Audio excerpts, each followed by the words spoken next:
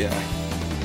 And welcome back. Speed skater Brian Hansen won a silver medal in 2010, and in just a few weeks he'll be competing with the U.S. Olympic long track speed skating team once more. It's so exciting. We are thrilled to welcome Brian back to the Morning Blend, and he brought along a little something because, as Sylvia mentioned earlier, you're an entrepreneur too.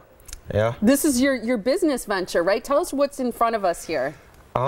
So this is my my idea kind of for a business product, and what it is a foam roller water bottle. So pretty much what we make is, are these sleeves here, and like this slips over, you know, a couple different water bottles, and it pretty much turns your water bottle into a foam roller. So it's something that me and my brother have been working on for the past couple years, and you know, it's come a long way, and now we're selling them, and people have a lot of interest in it. So it's now, for people who don't understand the purpose of the foam roller, why don't you explain it? So foam rollers are used as a fitness product to kind of loosen up your muscles, and it's like a form of self-massage, or, you know, stretching. It breaks up, you know, what you call fascia, which is like connective tissue in our muscles that kind of you know, holds them together, but at the same time it can kind of be restrictive. So it helps you know, athletes before and after workouts stay injury free, warm up, and, you know, loosen up before they work out. And people can buy it online, right? Where do they go to find out more about your water bottle and foam roller? So we call the product bottle bark, because it's like the bark of the bottle. Okay, and, bottle bark. Yeah, so you can find it at www.bottlebark.com. Awesome. Well, we wish you lots of success with that, but also we wish you lots and lots of success in just about 3 weeks. The Olympics are only about 3 weeks away. Yeah, it's getting exciting. It's the final countdown, I guess. So you know, Olympic athletes in your sport, some move out west to do training. You've chosen to stay here in Milwaukee at the Pettit Center, which is known, you know, worldwide for being an excellent training facility, which I think is exciting for people here in Wisconsin. How did you make that choice to stay and train at the Pettit?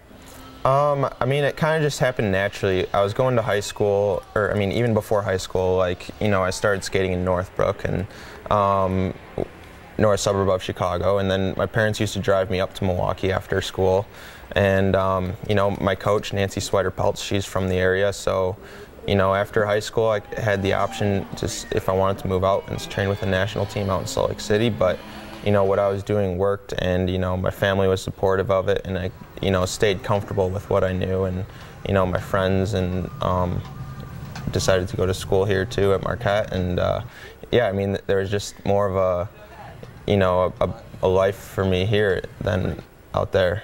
So you've decided to stay home, and we of course are very grateful that you decided to do that, because we love to have our Olympians here in Milwaukee.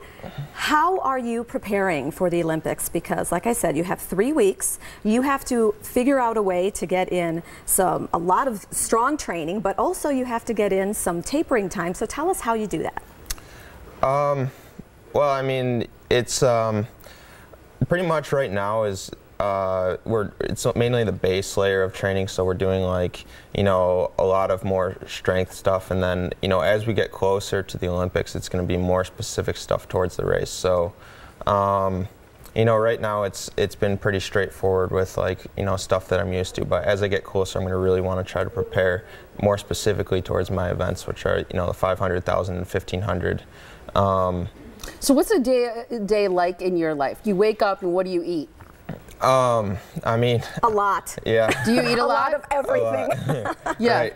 I eat, you know, generally speaking, in the morning, I eat breakfast with yogurt and fruit, and, you know, lunch I usually have a sandwich, and dinner's pasta or you know, something like that. Some carbs. Yeah. At night. And do you eat a lot? Yeah, I think so. I would say I eat a lot. I mean, compared to, like, you know, a lot of my friends who don't work out a lot, I definitely eat more than them. And how much are you working out in a day? How many hours do you spend, like, either training, doing strength stuff, doing stretching, whatever? How many hours does that consume in a day? I mean, total time it can be like 6 hours, but the actual working out part is usually around an hour and a half to 2 hours. A lot of it is cooling down, warming up, stretching, you know, putting your skates on and stuff like that. So, I mean, it ends up being a lot, and you know, it's very time consuming as well. So yeah. And the dedication that it takes, because 6 hours a day, could you imagine taking that much time for your career, for your health, for your energy, for your growth? That is dedication that athletes have. It's just unbelievable. Yeah, I mean, every athlete that's, you know, training for the Olympics has to give up a lot. I think, you know, for some people it's moving away, for some people it's school or getting a job or something like that. But, you know, at the end of the day, like, every athlete has to put in the same amount of hours and, you know, train the same amount if they want to make it to the Olympics or make it to that top level. So, you know, that's kind of a cool thing about the sport, is that, you know, there's no easy way to do it. Really quick, do you have a favorite Olympic speed skater, past, present, who you just really admire?